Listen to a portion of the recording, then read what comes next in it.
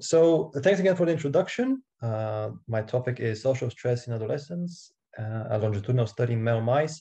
And I'll add a little side note or a kind of a subtitle, if you like, clarifying that I'm going to focus on the concept of resilience. So we can think of resilience in terms of what happens to whom. And this is the idea of gene times environment interaction that was already touched upon in the talks that we heard so far, namely the idea that only certain individuals exposed to adverse life events will develop mental disorders, while others, despite the similar negative experience, will remain healthy. We can extend this definition of resilience, or this conceptualization of resilience, thinking about what happens to who and when, namely speaking about critical periods of development. We know that a lot of mental disorders, not all of them, but a lot of mental disorders have their onsets during early childhood or specifically the adolescent years. And part of the reason for this is that the brain is not a homogeneous blob. It's comprised of many circuits and brain areas that develop at a different rates.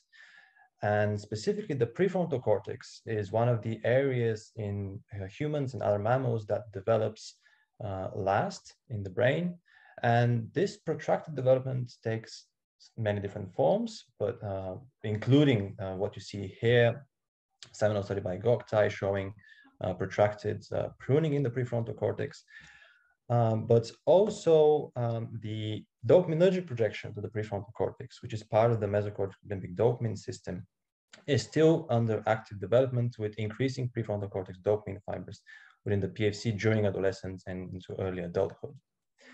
And not coincidentally, a lot of the psychiatric disorders that are characterized by adolescent onset are also characterized by prefrontal cortex dopamine dysfunction and cognitive impairments. So this is just to think of the different perspectives that we can take on resilience, which was kind of a step into the rest of my talk. We can model adverse life experiences in animals, including social stress, and kind of the go-to model at the moment, we could argue, is the social defeat stress model in mice. This is a rolling model of social stress. I'm going to go over the idea very briefly in the interest of time. And the main idea behind is that, well, mice are territorial. And if a mouse is introduced into the territory of another one, the kind of the resident mouse will defend its territory by attacking the intruder mouse physically.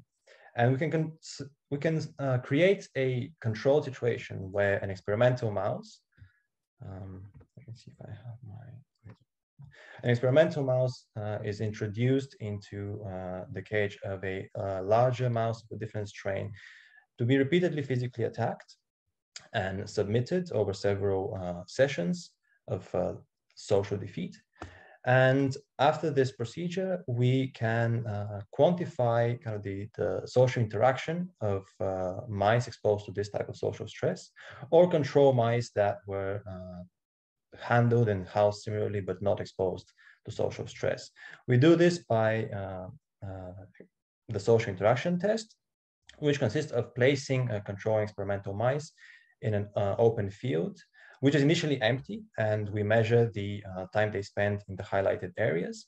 And then we introduce a mouse that is of the same strain as the aggressor mice, but is unfamiliar, so it wasn't part of the stressful experience, to measure the time spent in the different highlighted zones once again. And then we take the ratio of the time spent with or without the social target. What we see normally in these conditions is that control mice will have interaction ratios higher than 1, signifying that they spend more time when the social target is present. And defeat mice will break down into 2 groups: those that will avoid the social targets, supposedly based on their negative experience with a similar social target, but also those that, despite the negative experience, will behave in this test similar to controls. That is what we define as resilient, and kind of like goes along with what the way I conceptualized resilience in the beginning. Now, we can do this paradigm in adolescence. And then we can see something interesting, because now we are targeting social stress to a vulnerable or less resilient period of life. And we can observe how and if this negative experience can have an impact on vulnerable circuitries in the brain, such as the prefrontal cortex dopamine projection and behaviors that are associated with it. To this end, we use a cognitive task to assess behavior depending on the prefrontal cortex in adulthood. And the task consists of placing the experimental mouse or the control accordingly into an operant chamber where it has the opportunity to respond into 2 nose poke holes. And we train it to respond on, first of all, go trials, where responding on an illuminated nose poke hole by a nose poke leads to the delivery of a reward. And then we introduce on 50% of occasions a no-go trial where the light is now paired with a tone, and the mouse has to withhold its response in order to receive a reward. If it doesn't, we consider that a commission error, which is a certain type of impulsivity or represents lack of inhibitory control. What we find in this paradigm is that both resilient and susceptible mice, so all defeat mice, have high level of commission errors over days, meaning that they are cognitively impaired despite their resilient phenotype in adolescence. And this adult cognitive phenotype is associated with changes in prefrontal cortex, dopamine innervations, such that resilient mice have higher volume occupied by dopamine fibers, and susceptible mice have a higher number of Th positive varicosities or dopamine release sites on dopamine axons. And I think this is a very interesting finding, because we have a resilient phenotype as defined from one perspective, that is, and in one domain, in social behavior, and that is despite the negative social experience, these mice are still socially interacting. But at the same time, much longer after the negative experience in adulthood, both resilient and susceptible mice show a cognitive impairment or susceptibility to the negative cognitive effects of social stress in adolescence. So this made me think of, okay, how can we perhaps expand our view on these resilient, so-called in quotation marks, mice? What will happen if we take a closer look on their social behavior and look at it across time? To do this, we used some additional behavioral tests, including the 3-chamber social preference test, in which experimental mouse is placed in one of 3 chambers and given the opportunity to spend time either with an object or a conspecific that is age and strain matched. We also use a dark light test, which is a common measure of anxiety-like behavior in mice, which gives the mice the choice to spend time either in an enclosed dark compartment in a cage or a brightly lit compartment. And more time spent in the brightly lit compartment is indicative of less anxious phenotype. And finally, I was interested in what could be the mechanism by which the changes in prefrontal cortex dopamine innervation we see might be driving potentially this cognitive impairment in mice stressed in adolescence. To this end, we use the miniscope, which is a calcium imaging technique that can observe activity or calcium transients in individual neurons in the PFC.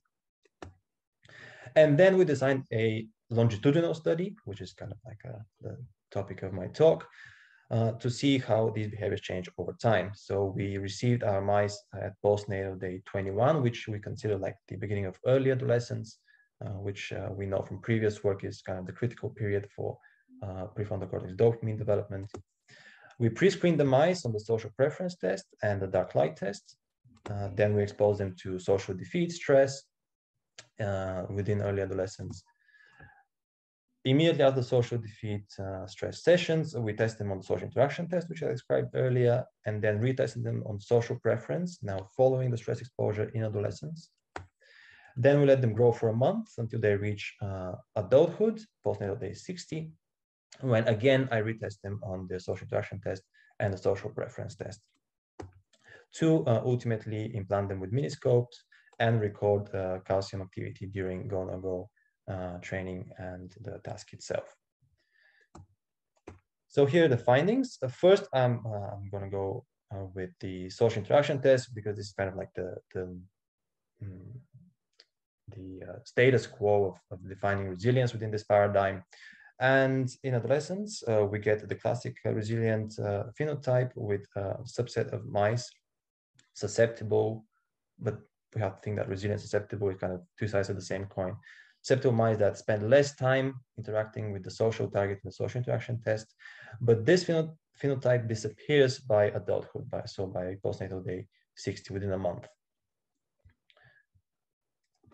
Then the social preference test, something interesting we find is that before the stress exposure, the resilient group has in fact lower social preference. They spend less time interacting with the social target than the control and susceptible mice. And following the social stress, they spend more time interacting with the social target, suggesting that specifically in the resilient group, we have a distinct social preference profile across time. And this is reflected in a negative correlation between social interaction and social preference, such that lower social preference before stress predicts higher social interaction after the stress exposure. And finally, the dark light test, the pre-screening test, revealed also somewhat surprising, you might say, finding that more anxious mice, so mice that spend less time in the light compartment of the test, tended to interact more in the social interaction test following exposure to social stress. And finally, in the go-no-go task, I decided to take a slightly different approach to analyzing it, because it's more data-driven, and I wanted to kind of step aside from the distinction of resilient and susceptible to begin with. So I used a cluster analysis, which basically takes into account all mice taken together, regardless of controls or stressed, and looks at their performance on both go and no-go trials, and classifies them based on similarity. So this analysis will create groups that perform similarly on the go-no-go task. And using this analysis, I get two groups. One of them is what I call the active solvers, which maintain high correct response rates on go trials in which they're well trained. But also, as soon as we introduce the no-go trials, they gradually reduce their commission errors, suggesting that they improve on the task. So they are kind of doing what they're supposed to be doing in solving the task. And I also get another group that seems to be doing really well on no-go trials, but upon closer look, it's revealed that they are in fact kind of cheating or using a different strategy by simply not responding a lot on trials. And this results in them receiving rewards for no-go trials where they're supposed to withhold response, but also reducing greatly their rewards in go trials. This is what I call the passive solvers of the task. But if you look at the overall reward rate, you see that active solvers are more effective in getting more rewards. So kind of active solving is a more successful strategy. And while we find that the small proportion of animals in the active solvers are resilient, the highest proportion of animals in the passive solvers are the resilient group, suggesting once again that at least cognitively, this definition of resilience based on the social interaction test solely at one point in time, this one test, perhaps does not extend to the cognitive domain of things. And finally, the Miniscope data is showing that active and passive solvers have different profile of neural responses in the PFC, with the neural response in passive solvers having a delayed peak and also a decrease from day 1 to day 19, which is not seen in active solvers. So I'll summarize my talk here. We can think of resilience in terms of what happens to who and when, but hopefully I also managed to convince you that you should also think about how resilience is manifested once it is observed in those terms. because I showed you that resilient mice in the social interaction test have lower social preference and higher anxiety before stress exposure, and are more likely to adopt a less effective cognitive strategy during a go-no-go task, which we could argue is perhaps not what we would expect of a resilient, or the connotations of a resilient phenotype. And to kind of end my talk on a positive note, I want to again stress the fact that resilience and susceptibility are kind of the two sides of the same coin. So if we can sometimes misclassify resilience because we have not examined it well enough, perhaps the same applies for susceptibility. This is where I ended by saying thank you to my whole lab, without whom I couldn't have done any of this by myself, our funders, and last but not least, to all of you for your attention. Thank you very much, Philip, for this very interesting talk. Are there any questions? I think we have time for one. We're a little bit late, but I think we would have time for at least one question. No? Okay, Malar.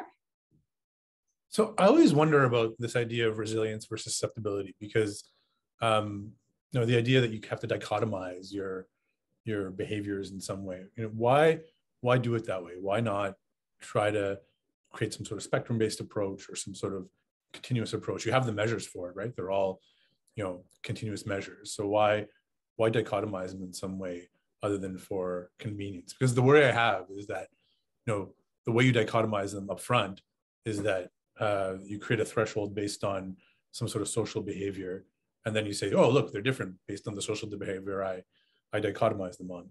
So why not go the other way and actually use all your data to your advantage? Well, that is precisely the point I was trying to make. And I think to answer, I guess to answer your question, why we do this, I suspect it's because we want to be able to quantify the success of treatment. So we want to have an outcome that is quantifiable and say, okay, this is the good thing that happens and we're aiming for. This is the bad thing that we're trying to fix. But we have to be careful in how we define good and bad, resilience, susceptibility, because it really depends on the measure and on the circumstance under which we define them. But I agree with you. Yes, the best approach would be to have kind of like a data-driven approach that is not pre-classified to begin with. Yeah. So in general, your resilient mice seem to be the more careful ones. They are not really they are more anxious. They actually seek more social interaction after they have been exposed to stress. They are the passive, how did you call them? The passive solvers. The passive solvers. So it almost seems like they are just kind of more careful in their behavior. They don't seem necessarily more competent, but more careful. Would you agree, or is that not a correct assessment of what you have shown us? Yeah, absolutely. I when I saw my anxiety test results and the social preference before stress exposure, it is mice that seem to be less interested in social targets, kind of like avoiding potential danger. So I like to joke that these are the introverted mice. And at first I was surprised, but then I thought, okay, perhaps because they have lower social preference to begin with, for some reason they're less sensitive or to social stimuli, or the social stimuli are less salient, and therefore they could be affected less by the social stress. But this is something that it remains to be determined. Yeah. Okay. Thank you very much. Can I bring something up? Do we have time? I would say we have 2 minutes. Okay, I'll do it shortly. I just want to bring another point from therapy, or the mentalization part of therapy, which I don't know for mice, but at least for adolescents, that those who are more cautious in their relationship we tend to see that they are actually doing a cognitive and cognitive process, which looking and really understanding what is the situation and taking in consideration also the cognitive and the mental situation before they're taking a step. Meaning that they are actually operating their symbol system and also the implicit system together before they're taking a step. So maybe in terms of the mice, I don't know, but also in adolescence, those who are cautious are operating more complex system before they're doing such things. And maybe also this is part of what is influencing their brain while they're taking such steps. I don't know if I was clear. I was trying to do it very fast. No, absolutely.